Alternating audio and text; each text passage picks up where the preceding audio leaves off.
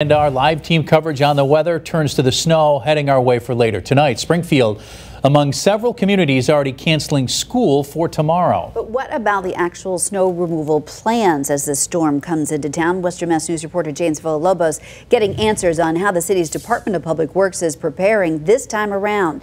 James joins us live in Springfield with the details. James? Well, Chris and Beth, this is something that we've been talking about for weeks now. Things have been tense between city residents and the DPW, but we are told tonight that crews are ready to respond to this next batch of snow. I sat down with Chris Signoli, the director of the DPW, and he tells Western Mass News that they have been monitoring this forecast closely. The DPW has 20 of their own trucks, but in addition, all 150 of the city's contractors have been called in to respond to the storm. Signoli says the crews will be staggered. He says they have begun pre-treating some streets, but will wait until after rush hour for the rest. There's also a parking ban in effect in Springfield starting at 7 p.m.